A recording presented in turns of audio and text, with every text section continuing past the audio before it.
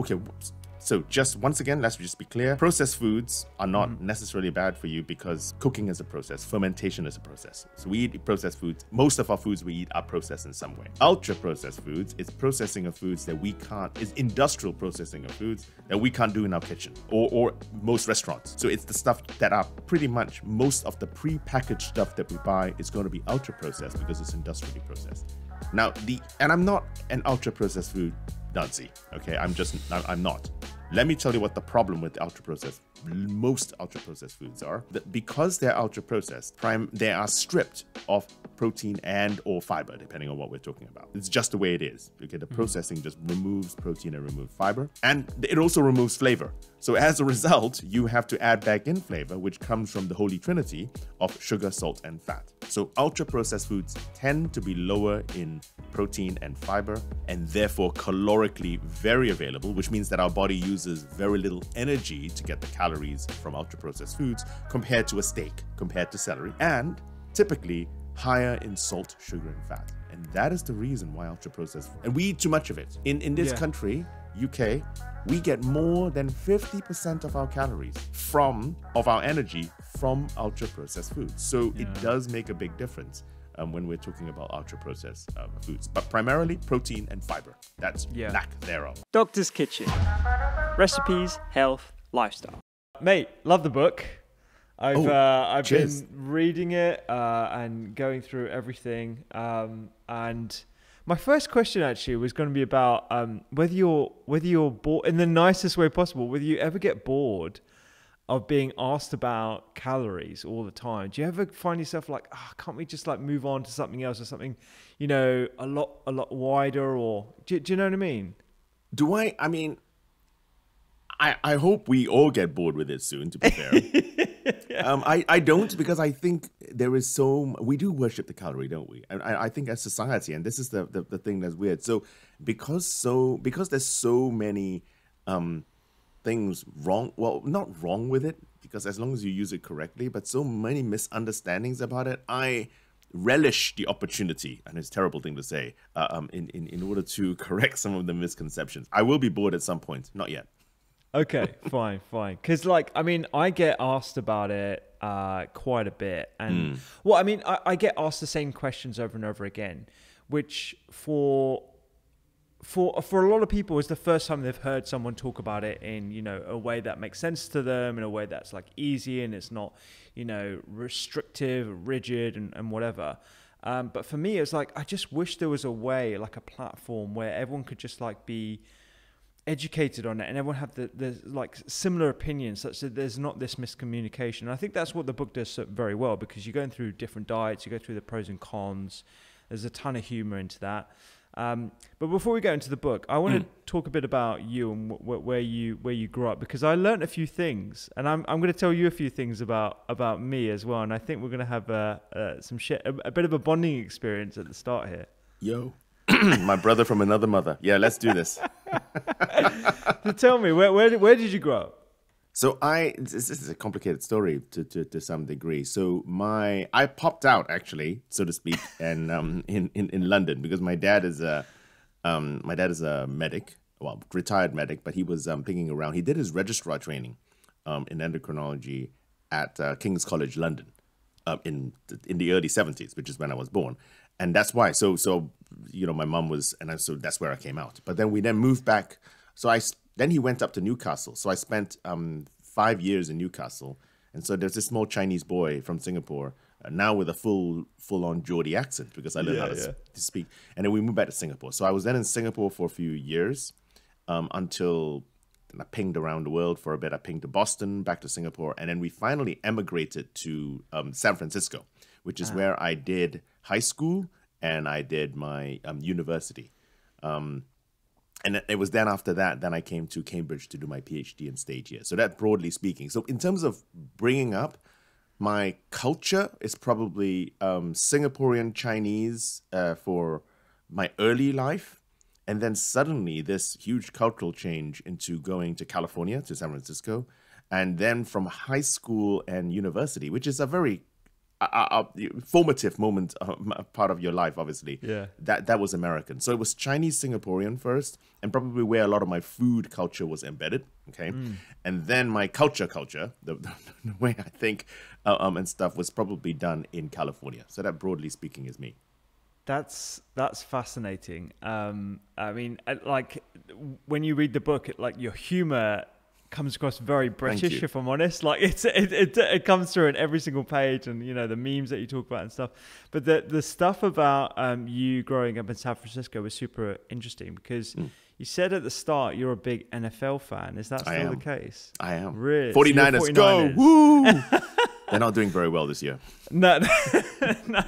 So I'm going to tell you something. So I'm a massive NFL fan.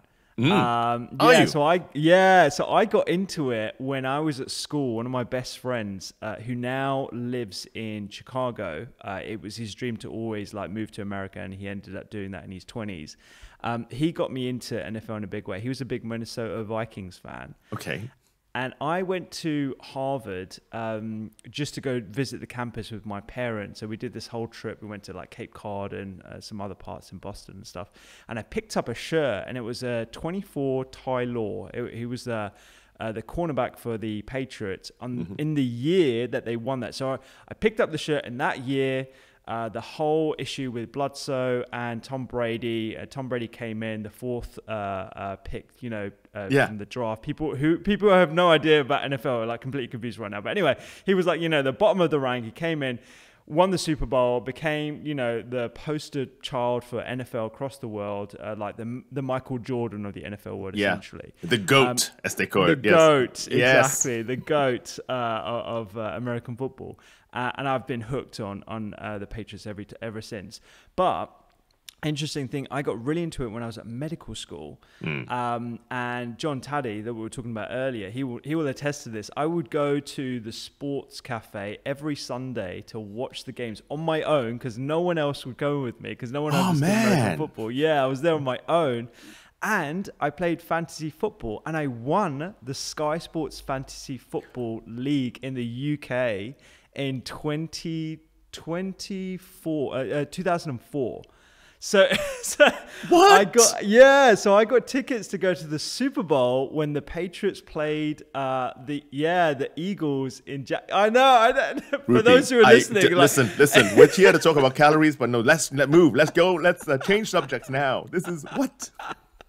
Yeah. So this, I mean, no one knows this. I haven't spoken about this for years, and no one would be able to appreciate. This is like essentially being given tickets to go to the World Cup, watching your favorite team, like whether that be Brazil or something. I mean, tickets cost in Brazil ridiculous sums of money. Like all the fancy people go, and rupee, and it's like 15 grand or something, or 10 grand for tickets, and you see Beyonce at halftime, and it's just a crazy event. Yeah, Dude. It was a crazy event. And, so I won the thing in Sky Sports. So I played every single week. And I remember like the league table was announced live on Sky Sports. And I remember like watching it with my baby sister and my dad. My dad had no idea what was going on, jumping up and down.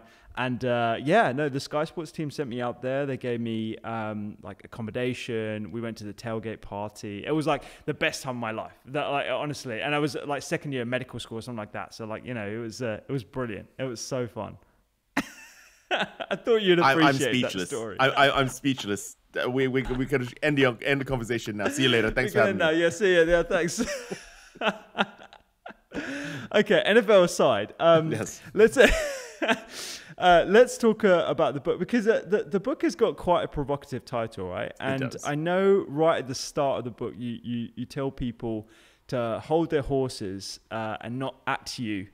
But despite that health warning, I reckon you've been atted by a number of people since this book coming out, right? So why don't we get to the crux of the book? I know it's got a provocative title, but like, what would you say is the overarching theme of why calories don't count?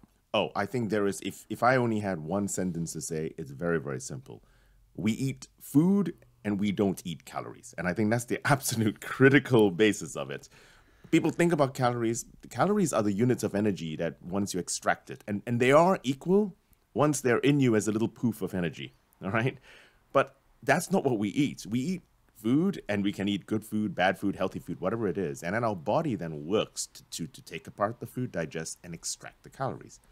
And so we need to concentrate on the food rather than the calories, because the calories are just an output of the food.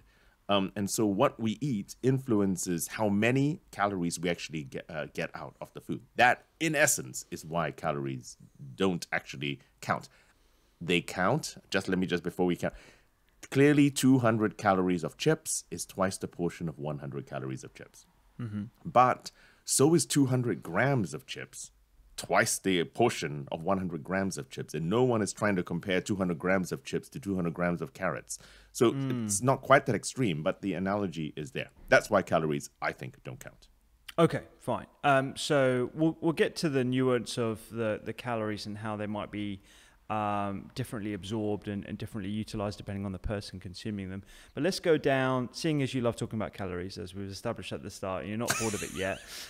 Let's go down memory lane. I wanted to qualify actually, because I didn't want to ask you the same kind of questions, and you're like, oh, okay, fine. But let's go into the history of calories and where it came from, because you do a beautiful job of going through, you know, how this came about, the progression of the science since the pre-French Revolution, I think it was, with I'm probably going to butcher this name, but Antoine Lavoisier. Beautiful. I know. I wish I could speak French, actually. It's just like it's such a mellifluous sounding language. But anyway, Antoine Lavoisier, and how we got here to this point. So, I mean, it is old. It is very, very old. And it's when people were trying to understand almost transfer of matter from one to the other. You know, but what happens when you burn wood? Where does the wood disappear to? How come it disappears? And this was the concept that Lavoisier was actually thinking about.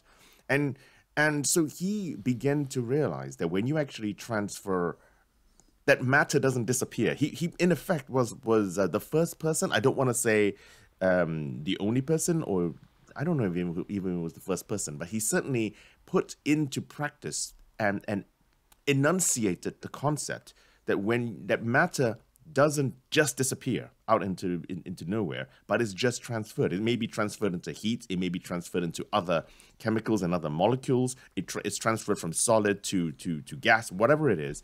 And he got this concept. And he also came up with, he was an amazing character, actually.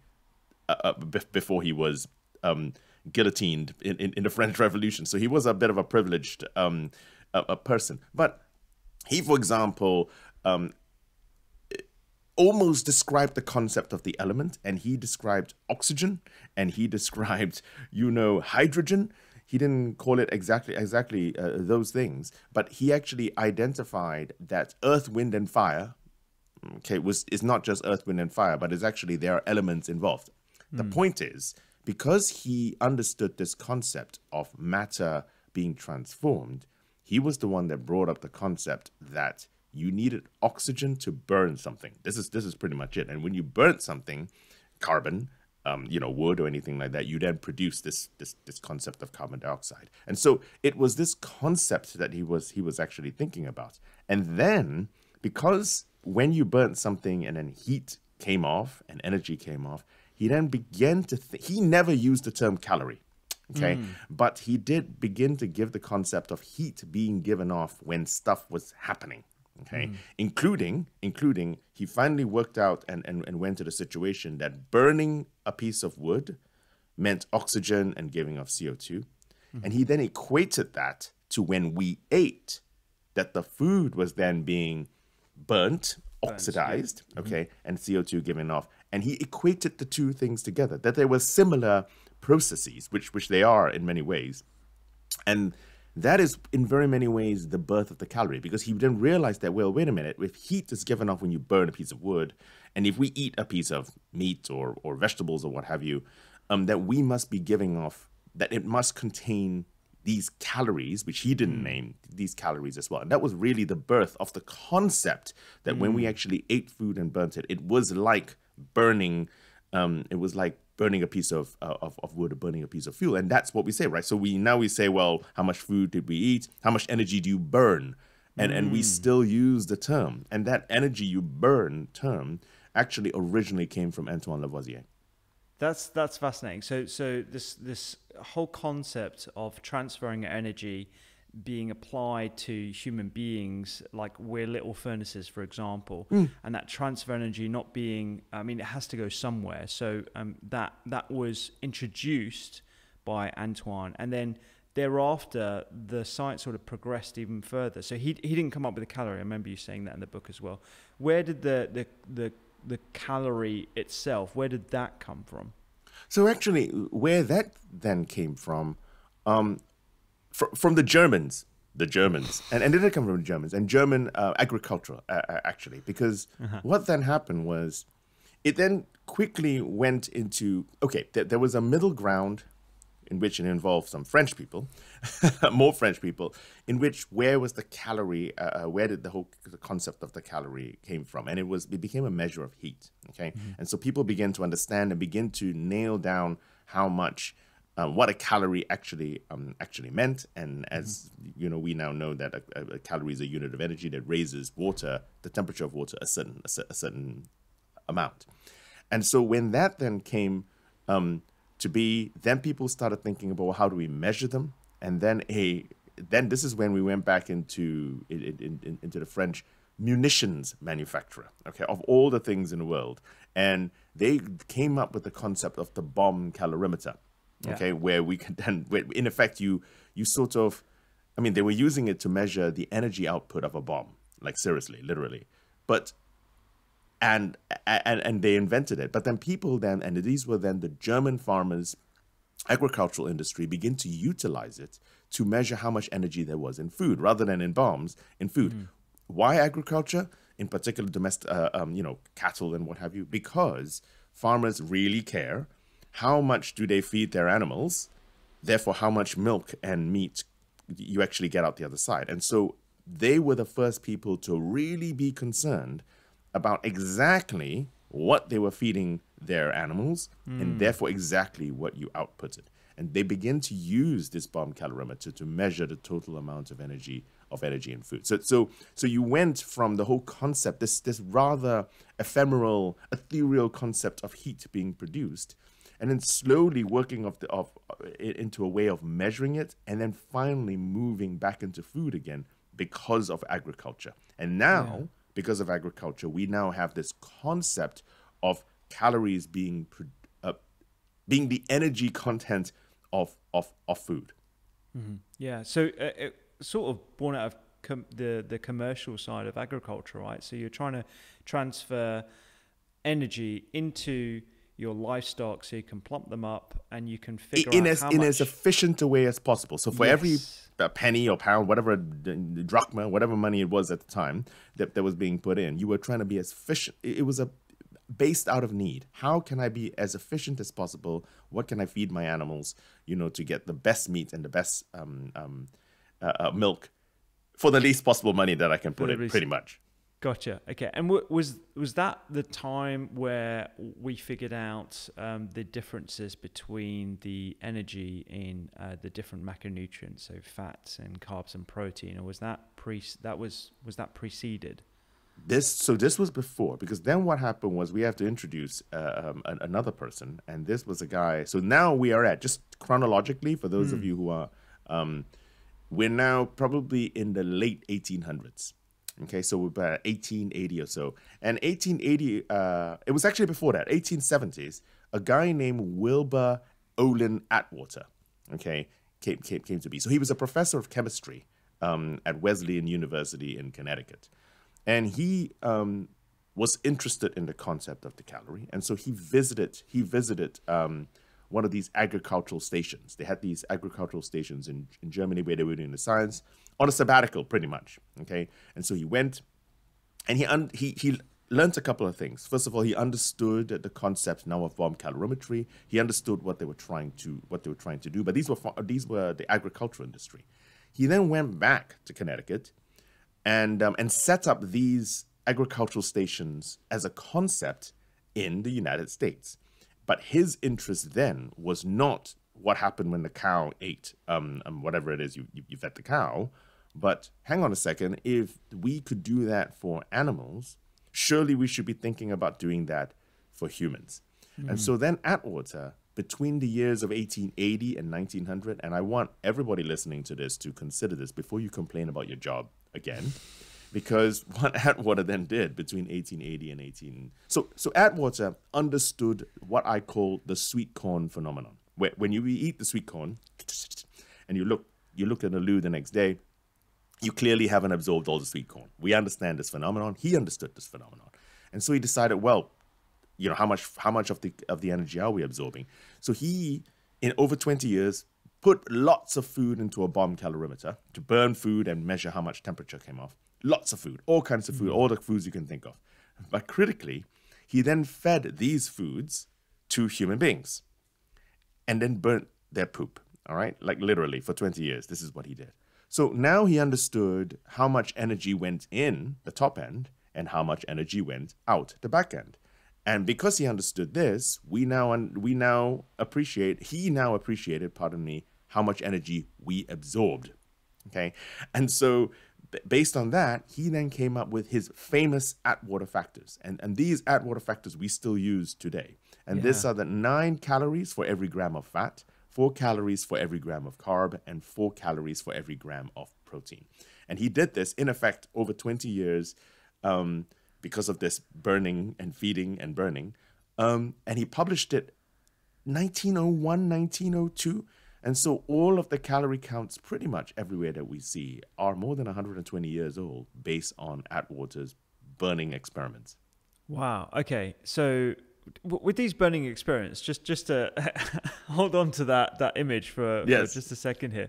So he would burn it in a controlled environment, I guess, and collect the gases to estimate the energy. Is that what he would do? No. So a bomb calorimeter is a sealed container where you put desiccated, dried food into or poop, into the container. And why dried?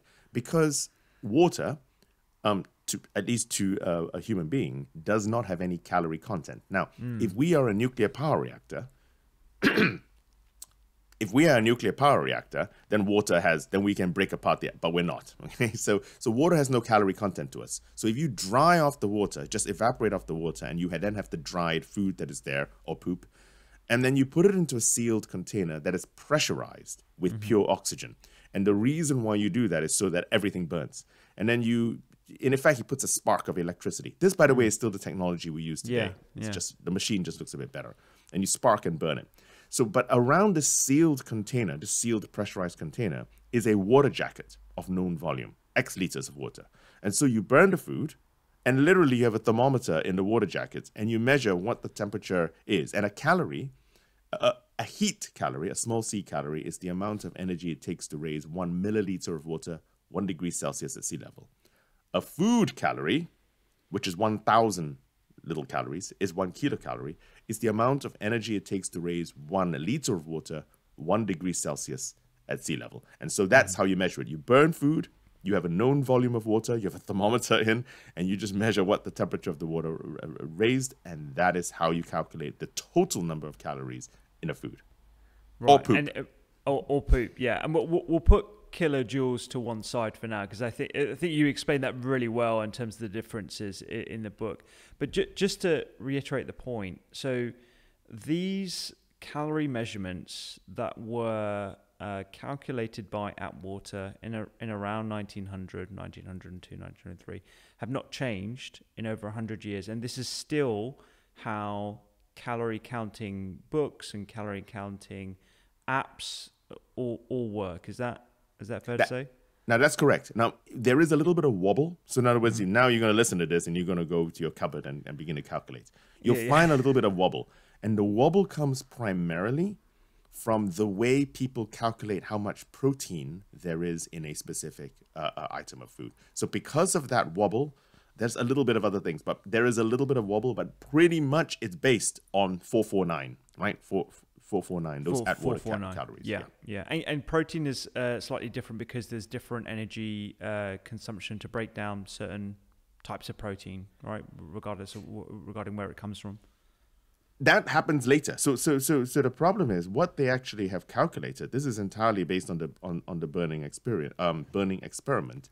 The wobble comes from the fact that, so fat and, if I might, just to be boring slightly and nerdy for a second, fat and carbohydrates are made exclusively of carbon, hydrogen, and oxygen, exclusively. Okay, that's all, in different configurations.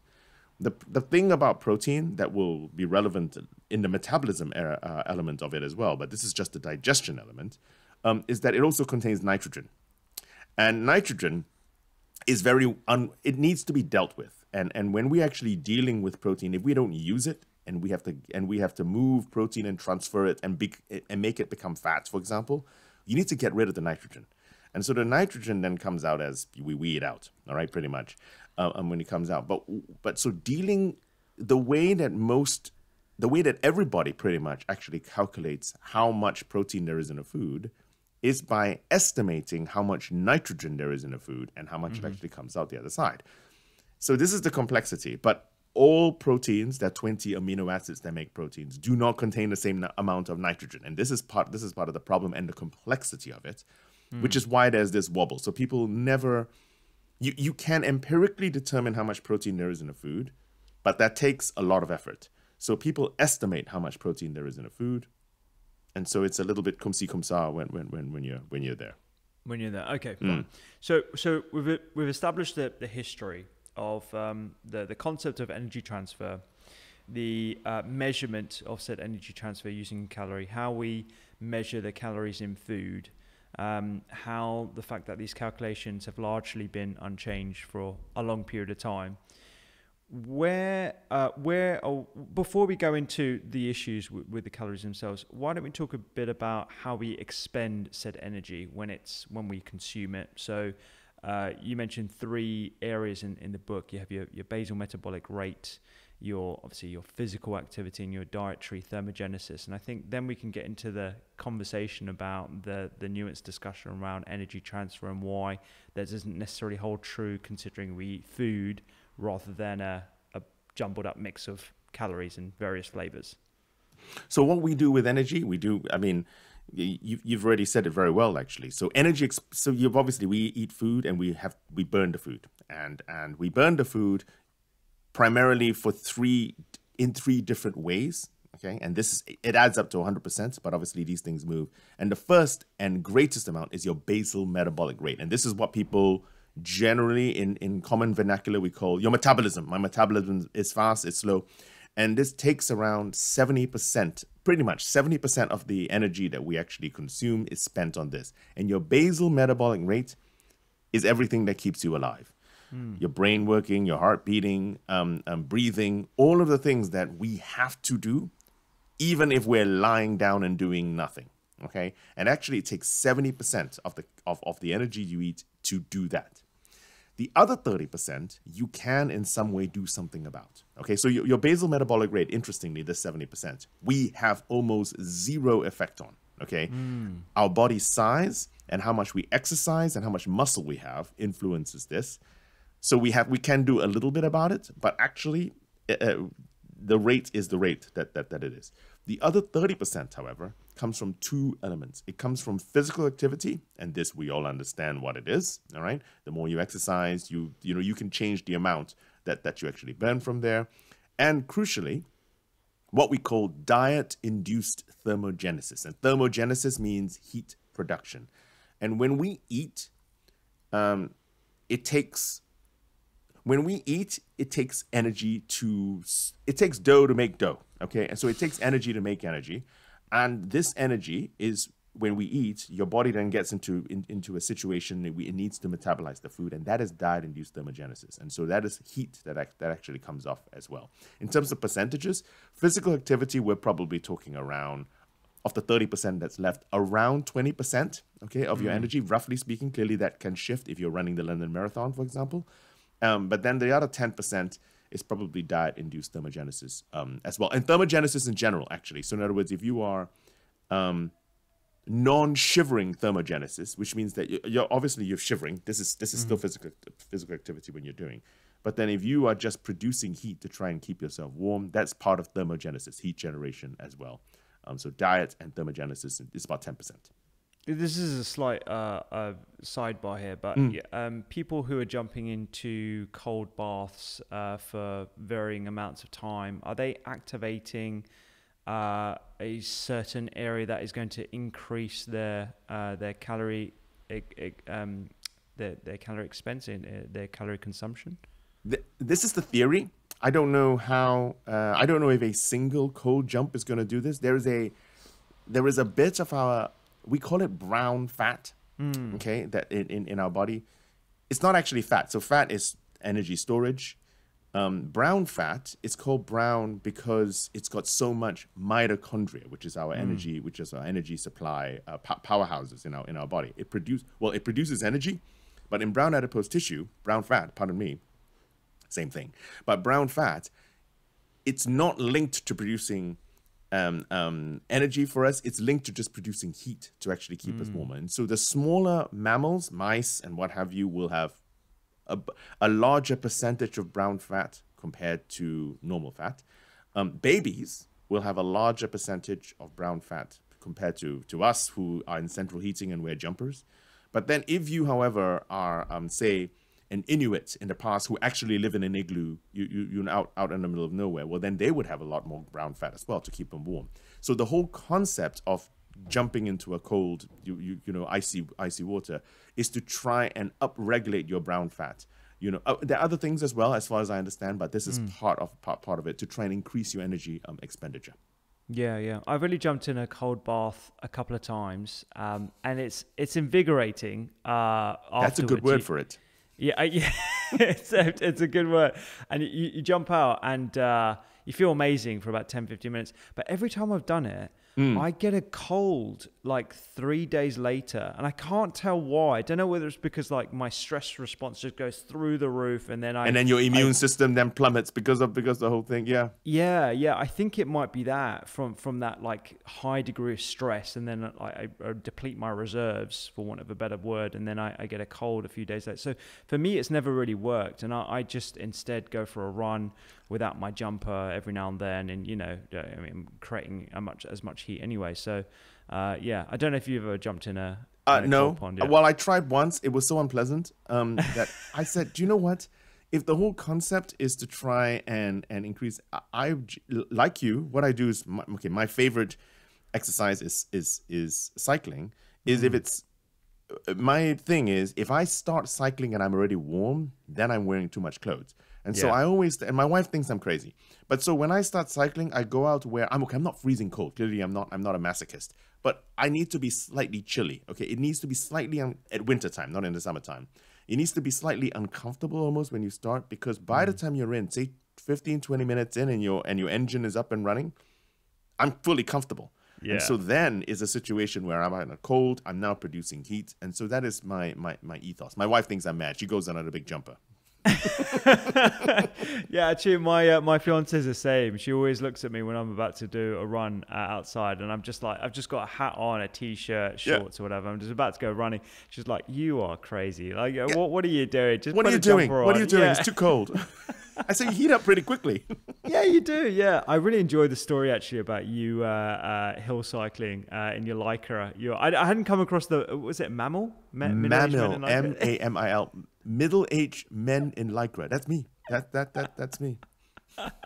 Does Jane cycle as well? Not in Lycra. And she's got an e-bike. So when we go out to listen, domestic bliss is hard won. I just want to point out to you. Yeah. And so with her e-bike, me, you know, in this masochistic thing, we maintain domestic bliss. So I can work myself stupid, and she can have a good time, and our marriage stays in bliss. That's fantastic. That is fantastic. I actually have to admit, there was parts of the book where I remember getting the chemistry lesson from you, and it just brought back loads of memories from second year medical school. I know, but I did feel vindicated when you were talking about how you promptly forgot a lot of this stuff as soon as you left the examination hall, because that was literally like my experience as well. Like I would revise so much. I learned all these different pathways. And an hour after the exam, it would just filter out of my sponge brain that couldn't hold on to the the juicy liquid of knowledge. What a waste of glucose. What a waste of ATP. But anyway, I know. But it reminded me about how cells contain hundreds, if not thousands, of mitochondria, which I thought was absolutely fascinating. I didn't actually grasp the magnitude of the mitochondrial density that you find in cells. But that is the basis of how we break down energy or create energy, right? That's correct.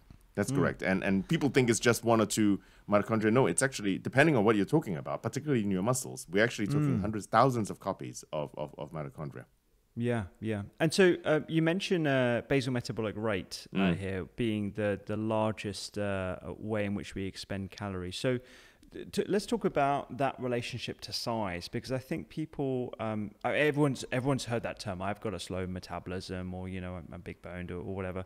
But what is the relationship to size and your basal metabolic rate in particular? So you're absolutely right. How many times have you heard it, right? Oh no, I am larger because I have a slower metabolism, or what have you, or I'm smaller so I have a higher metabolic rate, and this is just not true. So the biggest determination of your basal metabolic rate is your size. I mean, specifically, it's actually depending what part of your body you're talking about. If you have more muscle, you have a higher basal metabolic rate. If you have the fat is less metabolically active than muscle, but your total body weight. So the larger you are, the higher your metabolic rate. The analogy will be that while if you look at a mini, okay, like a old school Mini Cooper, and it zips around you and think, oh, look at it, it's pinging around. Whereas if you look at a big SUV, it kind of moves about what looks like slowly. But at the end of the day, the big SUV will always use more fuel than the small tiny car. And the same is true for body sizes for us. So the bigger we are, the more fuel we use, even though we appear to be slow and lumbery. Whereas the skinny, wiry person, looks like really energetic. He'll always use less energy than the larger person. Okay, so we have this. Would you say it's like a non-linear relationship to size, our basal metabolic rate? It is non-linear. So when we mean non-linear, we mean that if you are twice the weight of someone, you don't have a metabolic rate that's twice as fast as someone else. And how you calculate that is actually relatively complex, and I go into it, but it's not linear. So it's not. Is it geometric? I don't know. I forgot my maths. I don't know what exactly it is, but it's not. It's related. It's definitely directly related, but it's not. Twice for it's not proportional to the size. So it's proportional. Big, that's right. Yeah, that's right. It's proportional to the size, but it's not like twice the size, twice the metabolic rate.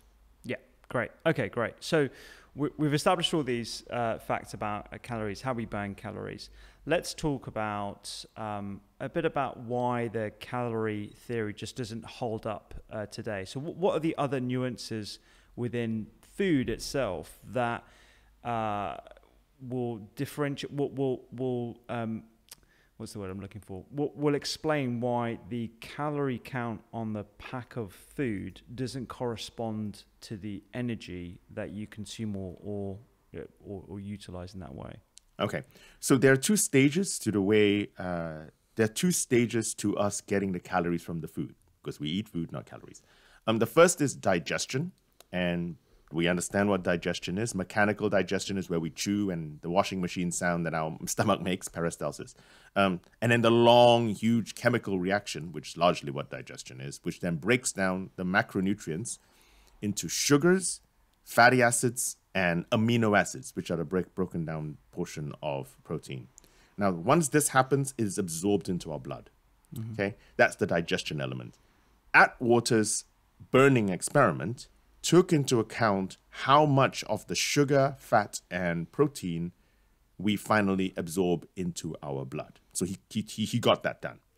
The second part, however, is that because once we get sugar, fat, and protein, amino acids into our blood, that's not the end of the story. That is not our fuel.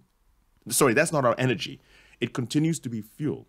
So this sugar and fat is then transported to our organs that matter, or cells that matter, and are then metabolized into energy.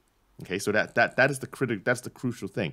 And it's this stage that takes a lot of energy that Atwater couldn't take into account. And this differs whether or not we're talking about a protein, whether or not we're talking about fat, or whether or not we're talking about sugar or carbs. And so we know, for example, that a calorie of protein makes you feel fuller than a calorie of fat, than a calorie of carb, in that order. And a large part of that is because of the amount of energy it takes our body to metabolize each of these individual macronutrients. So just to put some numbers on it, to put some flesh on the bones. So for every 100 calories of protein that you'll eat and absorb, our body is only ever able to use 70 calories, 70. So 30% of the protein calories we eat is used to sort out protein. In large part because they have to get rid of the nitrogen. Okay, so this is part of the issue. This is why it takes so much energy. So if you actually look at the calorie counts everywhere, the protein calories are 30% wrong. They're already out by 30% before we even begin to discuss anything else. So that's the most extreme, I think, of the differences. How about carbs? Well, it depends if we're talking about the powdered white stuff, which actually is very, very calorically available. Okay, it takes very little energy. 97% available. So for every 100 calories you eat, you need 3 calories to deal with the sugar. So 97%. Whereas if you have wholemeal bread, you stuff with fiber in it, then it's about 10. It takes 10% of energy. So for every 100 calories, you need 10 calories to deal with a slice of wholemeal bread. Fat is very efficient. And so Atwater was correct with his calculations for fat. Fat is fat, and it is nearly 100% available when you eat it. It takes next to no energy to deal with fat. And so there we go. Those are, and those differences in numbers come from the metabolism, because Atwater has already taken care of it in the digestion element of it. So in total, I would probably say the calorie counts on all the foods are probably out by about 10-15%, depending how much protein and fiber there are actually in the food. Okay, fine. So, but that's not the end of the story, is it? Because otherwise your book would be called "Why Calories Don't Count," parentheses, as much. So there's like the net metabolizable energy calculation there is, but then also there's the actual food. So when I was imagining a food, when you were making that description, I thought of like a nut. So let's say an almond. Okay. An almond has got a lot of fat. It's got protein. It's got carbohydrate. It's got the mixture, as most foods do, in varying proportions. So when we look at the almond, how does that calorie adjustment how do we make that calorie adjustment in an almond, considering the different proportions of macronutrients? Oh, okay. So that is not an easy question to answer, and I think in many ways we need to do that for each food individually. And so it will, for now, still always be predictions. Because because obviously we can take up the almond apart and say what percentage fat, protein, carb is in there, and sort of work out what the calorie counts are. But that doesn't tell you how they interact together. And because how they interact together really, really influences. I'll give you a better example might actually be an orange. Okay. So because you can obviously, everyone knows what an orange is, and we know that when we squeeze an orange, we get orange juice. Okay, so it's exactly the same food, except when you squeeze the orange juice, you get this pulp that's left, which we think, well, we can't digest anyway, and we drink the orange juice. The difference there is enormous. Okay, it's exactly the same amount of calories we can absorb in the orange juice because it's mostly in the sugar and in the orange.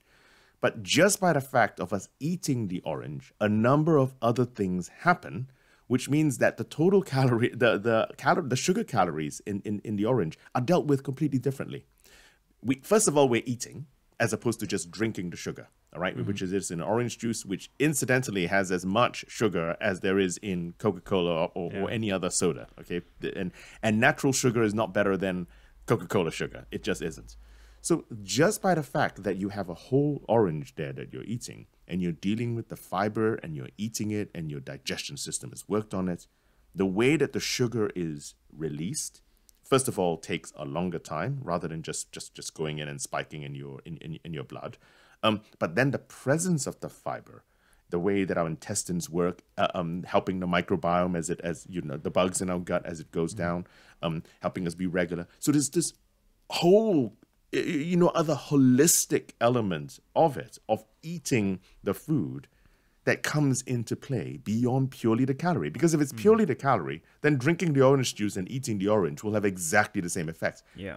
And that's not the case. You feel fuller with an orange, you know, and everything is going to be better. Whereas with the orange juice, okay. Before people in the orange juice community, you know, start throwing stones at me, I'm not saying orange juice is bad for you, okay? I'm just saying that there is a substantive difference, even though it's the same source food, between eating the orange and drinking the juice. So I think that is what we need to really take into account, beyond counting the calories in each of the individual macronutrients. Yeah. So within the foods, there are inaccuracies in how we calculate the calories. Yep. Within the same foods, there are different preparations that we can go into in a second as well that will determine the amount of energy that we absorb. And then that's before we actually get into the individual differences of the person consuming said food as well. Correct.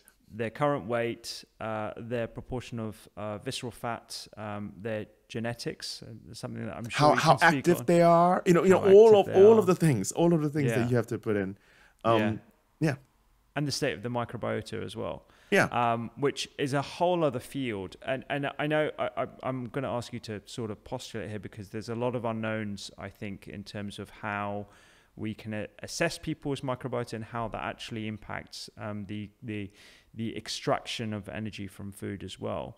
But what can we tell about someone's microbiota state today, and how that impacts the energy consumption from the same food? So the same bowl of cereal, can the energy consumption from that be different from person to person based on their microbiota differences?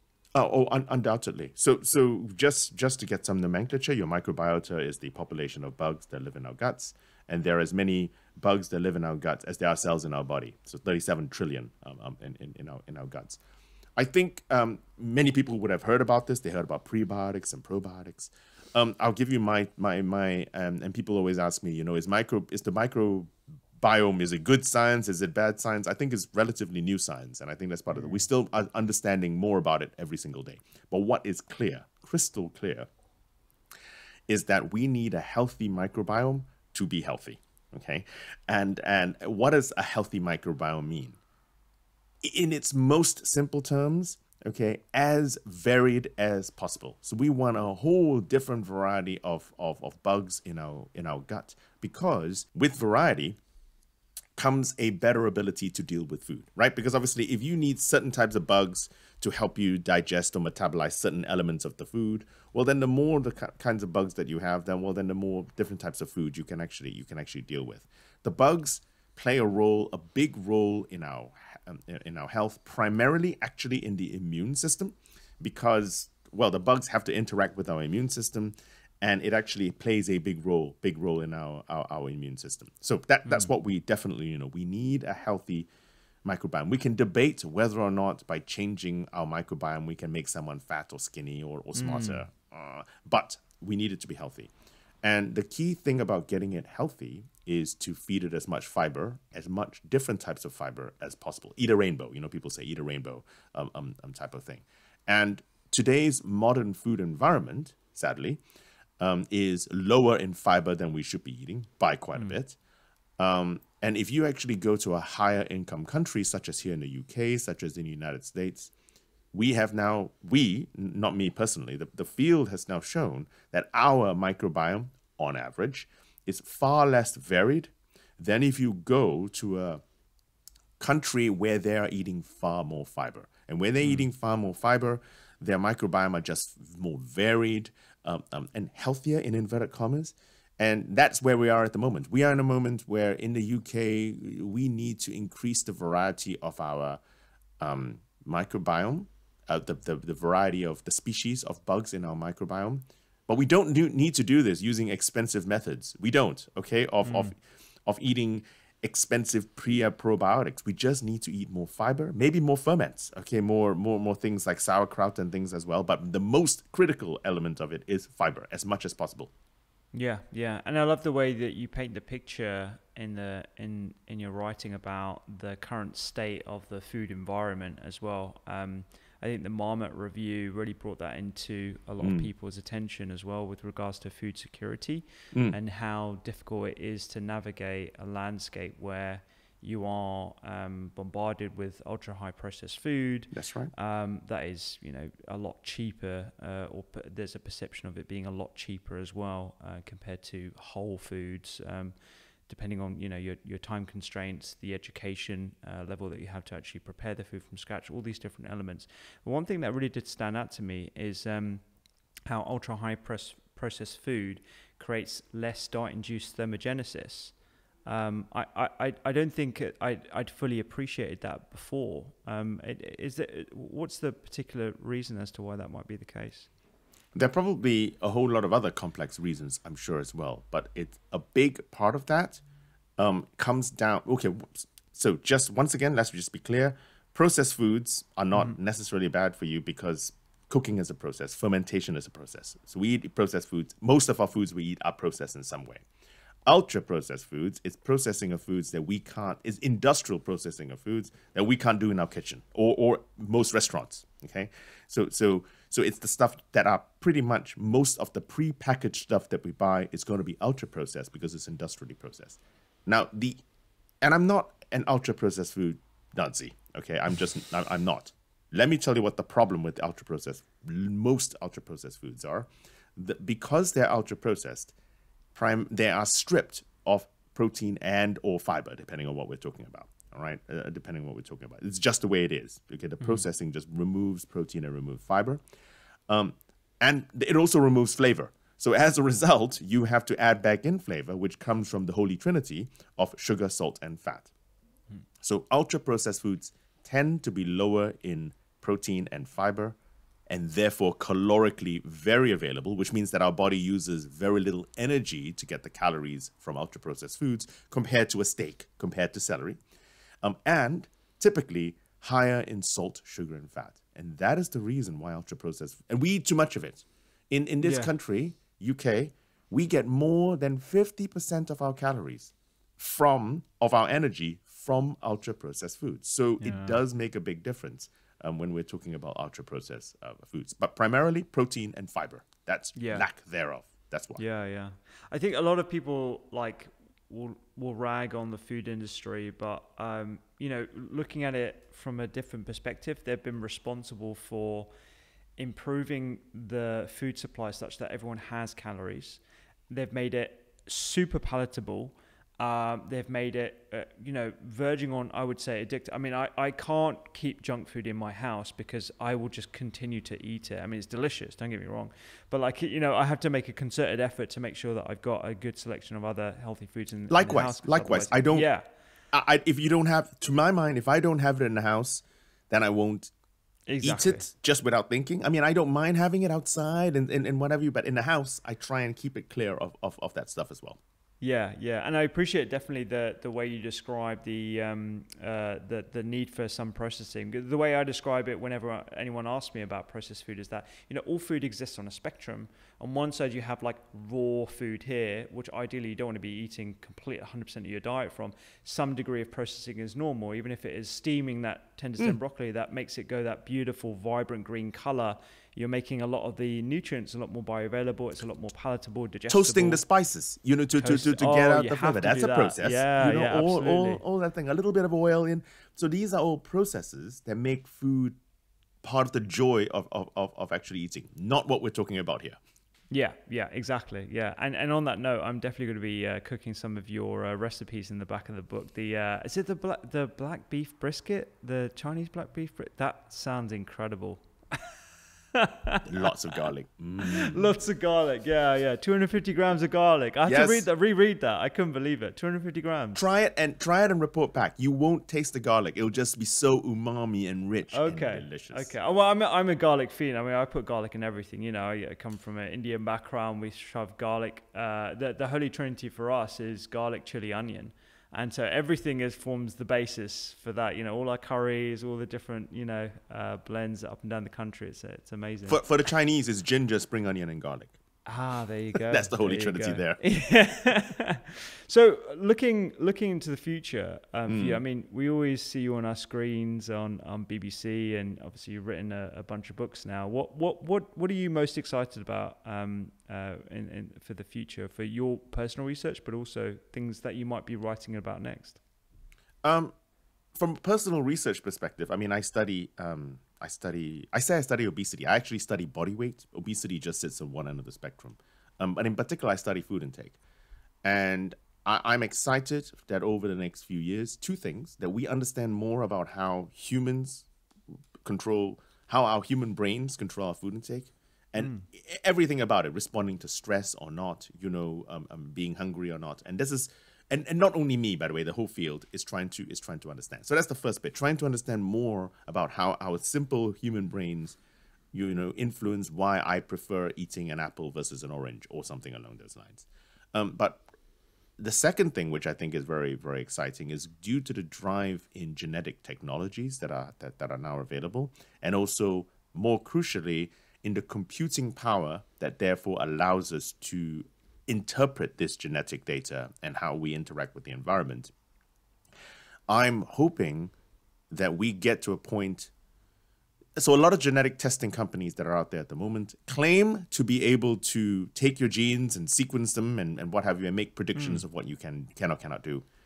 I think many of them are overstating what they can do. But I think that in the near future, 10 to 15 years from now, we will get far better at being able to look at our genes and try and personalize some element of your diet, of your nutrition, or of your illness going forward. So I think that to my mind, from my research, is what we are really interested in. Within what I want to do next from a broadcasting and nutrition and point of view, I still think that two things. Regardless of us sitting here and having this really civilized conversation and an enjoyable conversation about calories, we are still a minority in where we are now, and I think denying that is not going to help it. And so you need to continue speaking. I need to continue speaking, and we need to continue talking about the importance of food in of itself, rather than anything else, and the quality of food and eating food that is good for us and good for the soul. We need to do this not by demonizing food, but by loving food. And I think we need this. And then the other side of things, which I need to keep pushing, is to destigmatize obesity, destigmatize the larger in our society, and continue talking about weight stigma and about the fact that because of biological processes, that for many people, body weight is really not a choice. So that's what I'm hoping to do going forward. Yeah, absolutely. I think that's definitely a noble mission. Whether or not I succeed is another question entirely, but that's the aim. No, I'm sure you will. I mean, like, certainly from the work that you've done on the BBC and your book writing and all the talks that I've been to as well pre-pandemic, you're definitely getting the message out. And I think a lot more, particularly even on social media, I've seen a lot more acceptance of how it is wrong to assume that someone has a choice in obesity, and how there are so many other factors at play. And, on the podcast, we try and educate people on just the magnitude of inputs that lead to someone being larger than another person that are completely outside of their control as well. And I think, further work on genomics, like you were just mentioning, metabolomics, how we can actually measure what's going on in our guts, modulate that with dietary interventions as well as other lifestyle interventions for the betterment of health primarily, and then weight control, as a side effect of really focusing on health, and moving away from having further and further accurate measures of energy transfer, and actually more towards, okay, what do I love eating? What is flavorful, what is culturally relevant, and how do we celebrate food as a means of communicating across love your food. And I think if we learn to love our food rather than fear our food, I think we go to we'll go a long way into helping get ourselves better and healthier. Definitely. Giles, been a pleasure. Thank you so much. I really enjoyed the chat at the start as well about American Go football. 49ers! I'm not sure everyone else will agree, but that was great, man. That was awesome.